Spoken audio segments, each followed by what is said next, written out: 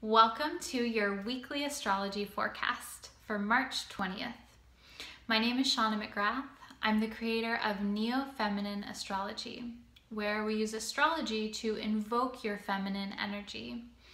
In so much of this work, we work with your unconscious and your shadow, and we'll go into that a little bit in this video, but if you want to know more about my work or to book a reading with me, go to my website, neofeminineastrology.com. So this week is all about facing your fears. There's so much potential for you to tap into your feminine, creative, and vital life energy when you go into your fears. And so this week I'm going to share with you two aspects of the astrology, and then I have 3 tips for you to make this practical and to really take advantage of this energy in your life. So the first aspect that's happening is we have a whole lot of Aries going on this week. The vernal equinox happens on Monday. The vernal equinox is when the sun moves into the sign of Aries. And so this marks the beginning of spring in the northern hemisphere and then the beginning of fall in the southern. And so Aries is all about initiating and action. It's about deciding. It's about doing. And the deeper layer of Aries that's very important is Aries is about developing confidence by meeting challenge. That's the core motivation of Aries. It's about developing confidence by meeting challenge.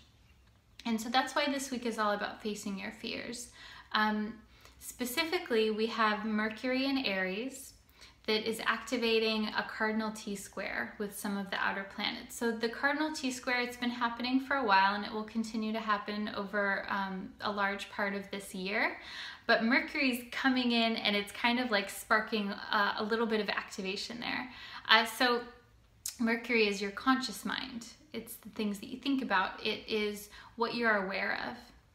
And this T-square involves Pluto, Uranus, and Jupiter. So I know that's a lot of information. The basics of this, though, this T-square, is that it's awakening and liberating by going into the shadow.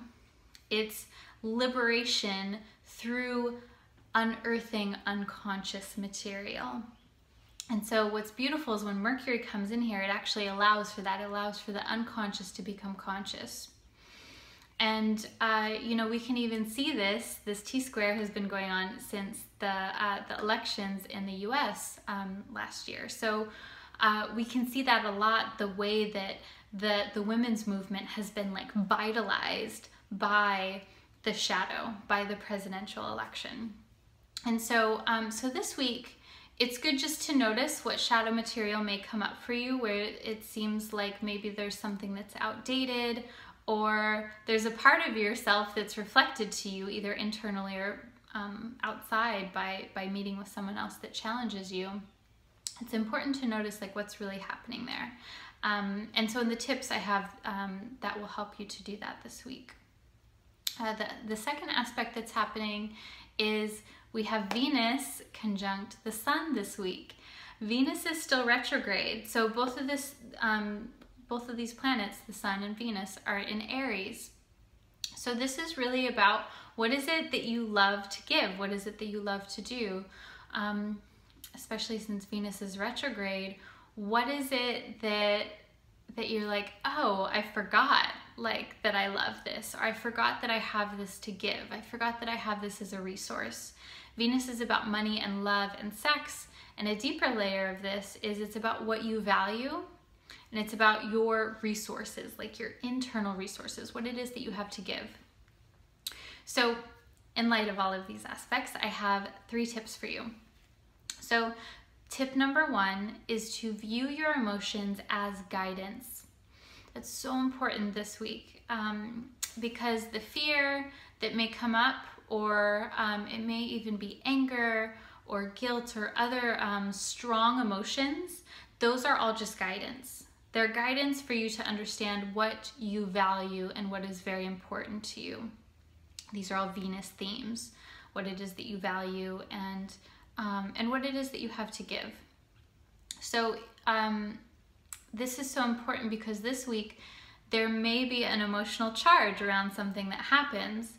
And so whatever, whenever there's an emotional charge, that just means that that's a situation that is beneficial for you to look at. There's some kind of unconscious material that wants to be known, that wants to become conscious. So that's tip number 1, to view your emotions as guidance. Tip number 2 is don't take anything personally. This week, because emotions may be running higher for people, and you know, we're all experiencing this Venus retrograde energy. So it is this idea of where people are like, what the fuck do I value? Like, what's important to me? And so don't take anything personally. Typically, it's kind of both. Like if someone responds to you in a certain way, it's really probably more about them than it is about you. It's always good to look at the emotions that come up, but at the same time, like sometimes it's just their stuff, and it's good to not take it personally. So that's a good reminder for this week. Number 3 is to write down your top challenge related to work, or I'm sorry, write down your top challenge related to money, love, sex, and intimacy. And these are all Venus themes again. So because Venus is meeting with the Sun this week, the Sun acts as a spotlight for things. So this is a really amazing week to look at what challenges have come up for you, especially this month, especially in the month of March, since Venus went retrograde on March 4th. So what are your top challenges related to money, love, sex, intimacy, anything like that? What's been a common theme for you? So those are your 3 tips for the week. Again, if you want to go deeper into these themes, or if there's something that you're struggling with, and especially unconscious patterns, they tend to repeat until we realize what's really going on underneath the surface. And that's why I give you these tips, because they help you to do that. But if you would like to go deeper and look at your chart individually, go to my website to book a reading with me, neofeminineastrology.com. I'm wishing you a wonderful week and sending lots of love. I will talk to you soon. Namaste.